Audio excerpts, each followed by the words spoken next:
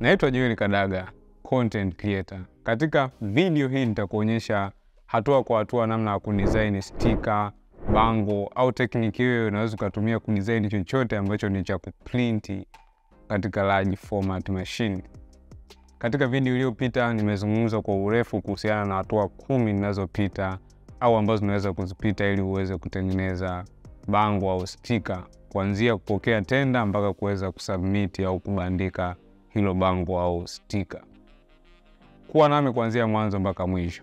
Ikiwa ni mara yako ya kwanza kabisa kutembelea channel hii, usahau kusubscribe na kubonyeza alama ya kengele ili kila ninapo upload video mpya unapewa taarifa na kuja kujifunza mambo yote yanayohusiana na graphic design, filmmaking, technology pamoja na masuala mazima ya marketing. So bila kupoteza muda tutaenda moja kwa moja ndani ya program ya Adobe Illustrator ili tuweze kudesign sticker hiyo hatua kwa hatua. Haijalishi una design sticker, una design banner, una design material yoyote ile kwa ajili ya kuprinting, setting na namna ya kudesign kunafanana. Tofauti tu ni material ambazo zinatumika kuprint na ni wapi hiyo design unaenda kuitumia. So tuna sticker 3. So nita design sticker moja, process za kudesign sticker zingine zinafanana kabisa. Kwa hiyo design hii sticker hatua kwa hatua na utaweza kuona namna gani ambavyo unaweza kufanya. So tutaanza moja kwa moja, nitakuja file, nitasema new project kwa maana nitengeneze project mpya. Kitu cha kwanza kwenye design document yoyote ya kuprint, utachagua print design hapa. Baada hapo sasa unakuja kufanya setting ya vipimo. Kwa hiyo hapa unaweza ukasema ni sehemu ambayo unaandika jina la hiyo project. Kwa hiyo unaweza ukasema nitaweka vipimo labda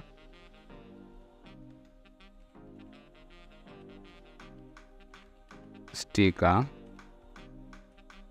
Nitaweka vipimo vyake kama hivi. Baada ya hapo kwenye point nitabadilisha, nitaweka centimeter. Moja kitu ambacho ni muhimu kuzingatia hapa kwenye vipimo. Baada ya hapo nitaandika 120 kwa 180 kama hivi. So itakuwa ni ya kusimama, ni portrait. Artboard ni moja kwa sababu na design moja tu. Hivi vitu vingine nitaacha kama vilivyo. Color mode nitahakikisha ipo CMYK. Kama uioni CMYK au sehemu ya kubadilisha, utaklik hapa, utakuja hapa utachange, utaweka CMYK. Na pia raster effect kwa maana resolution tuweka 300. Kisha baada ya hapo sema create. Itafunguka document kama hii. Baada hapo uta control R ili niweze kupata ruler. So nitachukua hii, nitakuja nitaplace hapa. Nitachukua pia huyu, nitakuja nitaplace hapa chini. Nitamchukua huyu pia nitamweka hapa. Kitu kama hiki nitamchukua na huyu pia nitamweka hapa.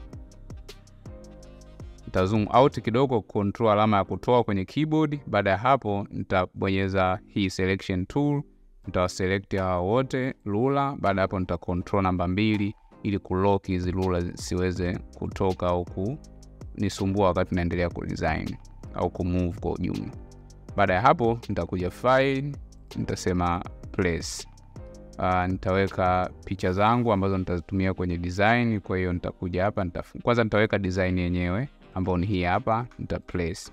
By the way hii ni kama reference. Kwa hiyo kama ni wewe unaanza kudesign, unakuwa na imagination na picha yako tayari kichwani ya kile kitu ambacho nataka kukitengeneza. Tayari unakuwa na materials kwa maana ya picha pamoja na ujumbe ambao mteja amekusudia utengeneze. Kwa hiyo nitaweka kama hapa kitu kama hiki. Yes, so hii ndio reference yangu ya kitu ambacho naenda kudesign. Kwa hiyo kitu cha kwanza nitakuja file, nitasema place. Nitafungua hapa. Nitafungua kwenye links, nitachukua picha hii ndio iliyotumika, nitasema place. Kisha nitaiweka hapa picha yangu kama hivi. Nitakachofanya nitashikilia shift pamoja na alt, nitaweza kuzoom kama hivi picha iwe kubwa. Kisha size na kumsogeza hapa. Nitashikilia tena shift pamoja na alt, nitapunguza kidogo kama hivi. Nitapunguza tena kitu kama hiki, afu nitamsogeza kidogo. Yes, kitu kama hiki. Nitampandisha juu. Yes, baada hapo akishakuwa kama hivi, nitakuja kwenye rectangle tool, nitaselect rectangle tool, kisha nitachora rectangle kama hivi ambayo inaendana na hii shape kama hapa mpaka hapa hivi. Nitabadilisha rangi ya hii shape, nitaweka rangi hii hapa. Baada ya hapo nitaselect wote kwa maana ya picha pamoja na hii shape, nita right click, nitasema make clipping mask ili niweze kutengeneza hii picha isizidi pembeni kama hivi. Kwa nitapata kitu kama hii. Baada ya hapo nitakuja kutengeneza hii shape ya pembeni ya rangi ya blue ambayo nitakuja tena kwenye rectangle, nitachora kama hivi. Nitashuka mpaka chini. Baada ya hapo nitabadilisha rangi, nitakuja hii kwenye color picker, nitapiki rangi kama hii. So baada ya kuchora shape kama hivi, nitakachofanya nitakuja kwenye hii direct selection tool, nitashikilia kwenye hii kona. Baada ya hapo nitadrag kama hivi. Uta double click ili uselect kona moja, uta double click kama hivi. Baada ya ku double click basi unaweza ukadrag, unaweza ukaona kinachotokea kama hivi. Kwa hiyo nitataka nitengeneze shape kama hii, muonekano kama huu hapa. Na ndivyo ambavyo inaonekana kwenye original design yetu. So hapa sasa ndo na copy, nitashikilia huyu, nitabonyeza alt, nitadrag kushuka chini kidogo. So huyu wa juu, huyu wa chini, huyu nitambadilisha rangi, nitaweka rangi nyeupe. Kitu kama hiki. Alafu baada hapo nitampandisha juu kidogo kama hivi. Then huyu wa juu nitamselect pia, nitampandisha juu kidogo. Nataka hiyo rangi nyeupe bado iwe inaonekana, kwa nitampandisha juu kidogo. Kitu kama hiki. Huku chini nitahakikisha imepunguza kidogo, iko sawa. So by the way, hakikisha una uelewa wa matumizi ya Adobe Illustrator ili uende sambamba na mimi. Kama ufahamu kabisa na hujawahi kutumia Adobe Illustrator, kwenye description hapo nimekuwekea link ambayo unaweza kaenda ukajipatia kozi yetu ambayo imekufundisha kuanzia mwanzo mpaka mwisho, masaa zaidi ya 4 ya kozi hiyo. So nitaendelea. Baada ya hapo nitakuja hapa, nitaanza na hizi text tool. So hapa niko satisfied, nitakuja kwenye text tool, nitaselect text, kisha nitakuja nitabonyeza hapa, then nitaongeza size.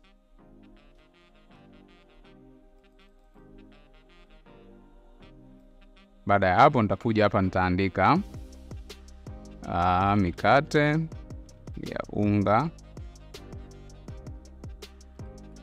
mbadala. Baada ya hapo nita control A, nitabadilisha font, nitaweka font hii hapa, afu nitaweka black, kisha nita select hii selection tool. So nitakachofanya nitaongeza size ya hii hizi text, nitashikilia alt pamoja na shift, kisha nitavuta kama hivi. So nitamsogeza huyu hapa, nitapunguza size kidogo asiwe mkubwa sana, too much, kisha nitamsogeza kushoto. Nita double click au nita select kwa control A, nataka nipunguze space kati ya line na line. Ili kufanya hivyo utakuja hakikisha hii character unaiona. Kama uone character utakuja window, utahakikisha neno character. Yes.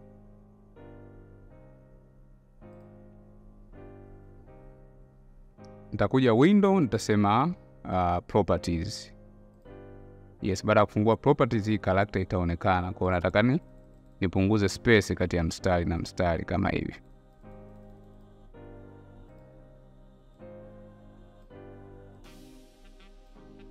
Yes, baada ya hapo nitakuja kuandika hizi text hapa. Lakini naweza nikabadilisha kwanza color. Huu nitaselect, nitasema rangi hii hapa. Baada ya hapo nita select hii Eclipse tool, kisha nitachora hivi.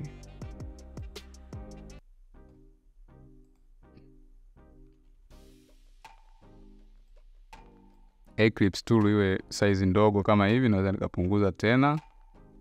Kisha nitakuja kwenye text tool, nitaandika hapa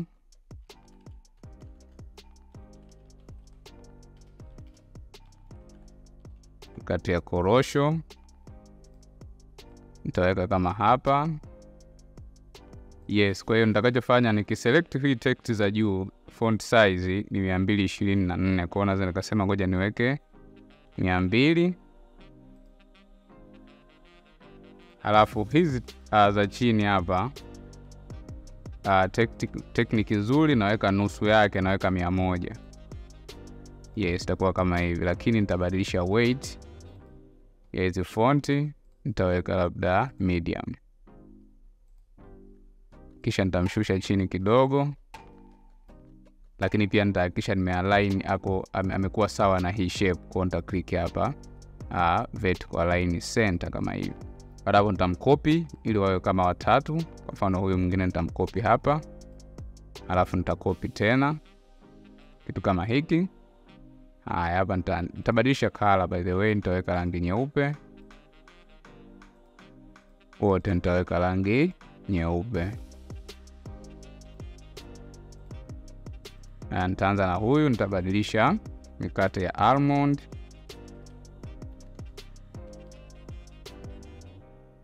Baada ya hapo nitaandika waffles.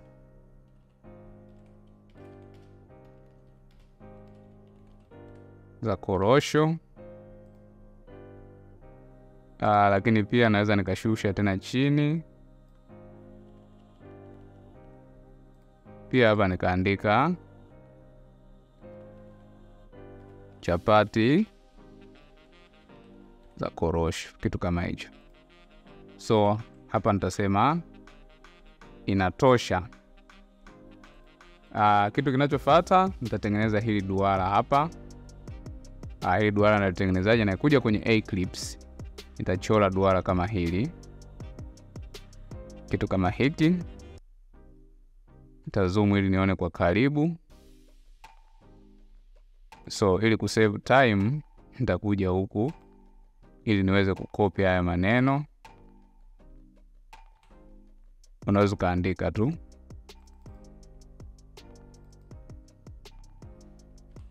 Nita Control C, kisha nitakuja huku. Nita paste haya maneno hapa.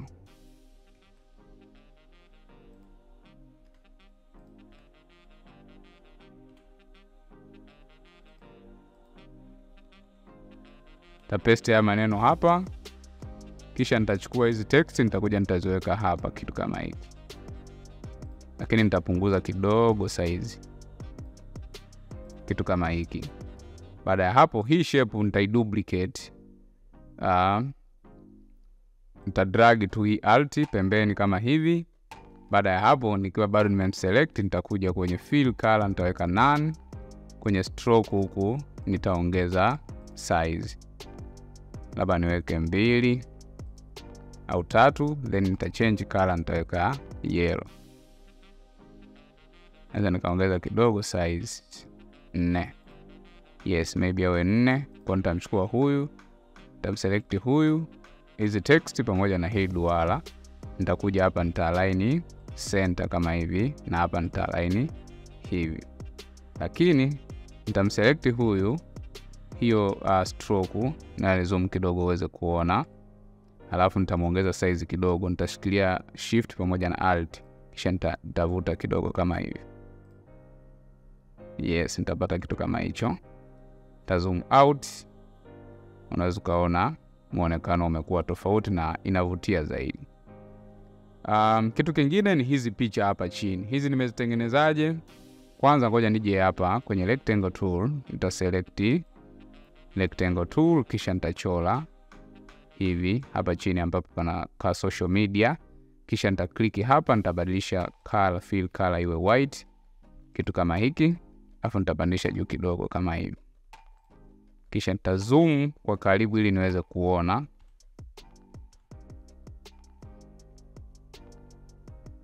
So cha kufanya nitakuja kwenye rectangle tool, nitashikilia shift alafu nitachora hivi shape. Au badala ya kushikilia shift nitachora tu shape kawaida ambayo ni free kama hivi, kitu kama hiki.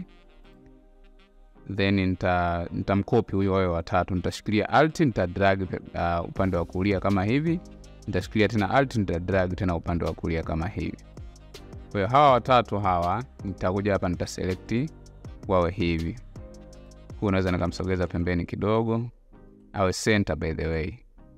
Na huyu pia naweza nikamsogeza huku. Hapo unachoangalia unazingatia kwamba upande wa huku wa ruler na huku kunaonekanaje. Kwa nafasi ya huku kubwa. Kwa na select tena hawa wote, alafu nawasogeza kidogo hivi. Kitu kama hiki. So nitaanza na huyu wa pembeni. Nitakachofanya naweza kuangalia hizi kona zimeweza kuondolewa sharpness. Kwa nita select huyu, nitashikilia shift na huyu, alafu nitawa drag kidogo hivi. 3.24 it's okay. 3.3 ni sawa. Yes, 3.3 ni okay. Kwa hata hawa pia nitashikilia huyu shift na huyu, nikiwa nimeshikilia shift nita drag hivi 3.3 nitasogeza mpaka hapa. Na huyu pia nitaselect huyu, nitaselect na huyu nikiwa nimeshikilia shift, alafu nita drag hivi nitaweka 3.33 kama hiki. Kwa hiyo nitapata kitu kama hiki. So baada ya hapo nitakachofanya nitakuja kwenye picha zangu sasa. Kwa nilikuwa nimemselect huyu, nitakuja file kisha nitasema place. Nitakuja kuchagua picha. So kwa mfano hapo ukiangalia picha ya kwanza ni hii ambayo umekata imeshikwa mkononi, nitakuja file nitasema place. Ni hii hapa mikate au hata hii. Kwa nita select huyu kisha nitasema place. So nitachora kitu kama hiki. So nitakachofanya inatakiwa hii shape iwe juu ili niweze kuclip mask. Kwa nitasogeza hivi, nitamselect huyu, alafu nita control shift, nitapandisha juu. Wewe ni napiga muziki mimi na record. Then utamsogeza huyu kama hapa. So nitakachofanya nitawaselect wote. Sasa nikiwa nimeselect picha, nitashikilia shift au control, nitaselect na huyu hivi. Kwa hiyo nita right click, nitasema make clipping mask. Kwa unaweza kuona imemask kama hivi, lakini ukiangalia picha imekuwa ndogo sana. Nataka picha iwe kubwa zaidi, mikate ionekane vizuri. Kwa nitakachofanya nitaselect pembeni, kisha nitakuja nita double click hapa ili picha iweze kuonekana. Baada hapo nitashikilia shift pamoja na alt, nitazoom kama hivi, nitavuta ili niweze kuona kwa karibu. Nitazoom tena ili mikate iwe kwa size kubwa, kisha nitashikilia nitapandisha juu kidogo. Kitu kama hiki, nita double click pembeni, nitapata kitu kama hiki. So baada hapo nitarudi tena nitamselect huyu. Nitaselect hapa kwenye edit content, kisha nitarudi huku upande wa kushoto, nita add stroke. Kwa hiyo stroke hapa nitaongeza, hapa niweke 1, I think 3 ndio inafaa. Naweka 3 au 4. Yes, 4. Ngoja niweke 3. Nitarudi tena kwenye edit content, nitaselect huyu, kisha nitaweka 3, kitu kama hivi. So nitarudia process hizo kwa huyu na huyu. Sasa ili kurahisisha zoezi, badala ya kuenda clip mask kila mmoja, nitakachofanya nitaselect huyu. Nitafuta na huyu nitamfuta. Kwa hiyo nitamselect huyu hapa, nitashikilia alt, nitasogeza pembeni kama hivi. Nitaselect tena kwa kushikilia alt, nitasogeza tena pembeni. Nitatengeneza copy 3. Kwanza nikiwa nimewaselect wote watatu, nitashikilia alt pamoja na shift, nitawazoom kidogo ili niongeze size, alafu nitasogeza kama hapa. Then baada ya hapo nitakuja kwenye huyu wa katikati, nitamselect. Nikiwa nimemselect, nita double click mara 2, nitaselect tena. Ukiselect tena, ukija kona wa kushoto hapa juu, unaweza kuona hii picha ID yake inaonekana hapa kwamba hii picha inapatikana. Kwa hapa nitalilink ili nibadilishe hii picha badala ya kurudia process ile ile. Kwa hiyo nitakuja file, link, nitaenda moja kwa moja kwenye picha zangu. So unfortunately sijaangalia picha ipi ilikuwepo hapa. So nikija hapa nitakuta ni hii mikate ambayo imekatwa. Kwa hiyo nitakuja hapa nitasema link, nitatafuta ile mikate ambayo imekatwa. Hapa nitaselect picha hii, kisha nitasema place. Baada hapo nikiwa sijafanya chochote, nitashikilia alt pamoja na shift, nitazoom out tena, nitazoom out tena kama hivi. Yes, kwa niki double click pembeni kama hivi, unaweza kuona picha imekaa vizuri. Lakini kuna nafasi imeacha gap hapo. Kwa nitarudi tena, nitamselect huyu, nita double click, alafu nitatumia arrow kusogeza pembeni, au naweza nikashikilia tu nikasogeza hivi. Nita double click tena pembeni, tutapata kitu kama hichi. Picha ya mwisho ni hii hapa. Nita select huyu, nita double click, nita select tena. Baada hapo nitakuja hapa, nita select hii picha, nitasema relink. Nitakuja kutafuta huku picha nyingine ambayo ni hizi hapa waffles. Kwa nita select huyu, kisha nitasema place. So nitakuja kitu kama hiki. So nita double click pembeni tena, nitakuwa nimetengeneza tayari kitu kama hiki. Kwa baada ya hapo, nitakuja kwenye text tool, nita select, then nitaandika text zingine hapa chini.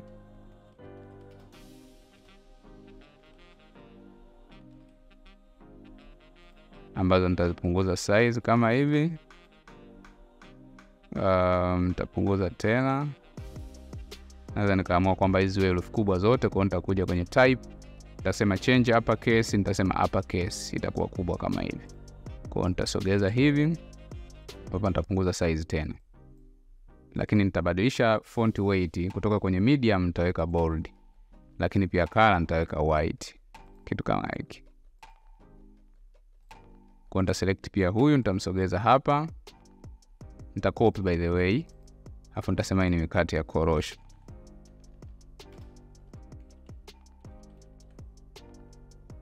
Nikiwa bado nimemselect huyu, nitashikilia alt tena, alafu nita drag, nitasogeza hapa. Alafu nitasema waffles za korosho.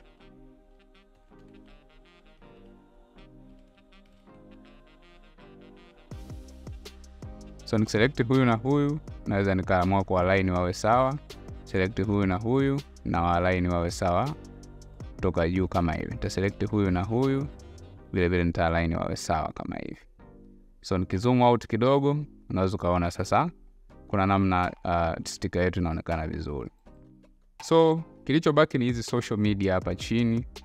For the sake of time, lazima tu save muda. Nitarudi kwenye hii design yetu huku. Nitakachofanya, nitachukua hizi social media zangu pamoja na logo, nita Ctrl C, alafu nitarudi kwenye sticker yangu hii, nita select hapa, nita Ctrl Shift pamoja na alama ya V, kwa maana ni paste pale pale. Kwa nataka ni paste eneo lile lile ambao zilikuwepo mwanzo. Kwa unaweza kuona zimekuja pale pale. So labda nipunguze tu hii shape iende sawa kama ambavyo. Na huyu pia nitamsogeza kama hivi hapa. So kwa ufupi na for the sake ya hii tutorial, unaweza kuona design yetu imeweza kuisha. Design yetu imeweza kuisha, imekamilika. Hapa ipo tayari kwa ajili ya kumpelekea mteja aweze kupreview, lakini unaweza kufanya vitu vingine kama kuipanga vizuri ili iwe katika mpangilio ambao unataka. Unaweza kufanya vitu vingi kadri unavyoweza, lakini kwa sababu tu ya hii tutorial tutaishia hapa. Tutaenda kwenye hatua nyingine muhimu ambayo ni swala la export setting. Of course ni muhimu sana uweze kuzingatia ni export setting gani ambazo unazifanya kwa ajili ya document yoyote ya kuprint, ili usiweze kuathiri ubora wa quality ya content ambayo unaitengeneza. So kipengele hiki utakachofanya, utakuja file, document yoyote kwa ajili ya kuprint ndani ya Adobe Illustrator, unakuja file, kisha unasema save as. Save as itafunguka dialog kama hii hapa. So moja kwa moja itanipeleka huku kwenye folder ambazo mimi nimetaka kazi yangu iweze kwenda. Kwa hiyo jina nitaacha kama ilivyo. Kwenye save as type ndo nitabadilisha hapa, nataka iwe PDF. So nikisha change kama hivi, na hapa chini na kuonyesha artboard. Kwa kama ingekuwa na artboard nyingi, na maisha ningesema labda nataka ni export artboard ya 3, labda ya 6, whatever the case. So nitakachofanya, nitakuja nitasema save. Nikishabonyeza save, sasa nitasubiria kuna download nyingine itafunguka kama hii hapa. So hapa sasa ndo naweza nikasema kwenye Adobe PDF preset, nitaselect, alafu nitasema high quality print. Kwa nitachagua kitu kama hii. Kwa nitasema preserve Illustrator editing capability, vitu kama hivi nitaacha. Hizi zote ziko checked. Kisha nitasema save PDF. Ita save PDF. Ikishamaliza kusave itafunguka, tutaweza kuona ni kitu gani tumeweza kudesign kuanzia mwanzo mpaka mwisho. So hii ndo design ambayo tumeweza kuitengeneza kuanzia mwanzo mpaka mwisho. Tumetumia muda mchache sana kuweza kutengeneza kitu kama hiki. Hiyo ndo concept, na ni hatua zote ambazo unaweza kuzipita wakati unatengeneza au una design, either ni banner au ni sticker Bango au chochote kile ambacho ni kwa ajili ya kuprint, either ni large format printing au ni printing zingine zote za kawaida.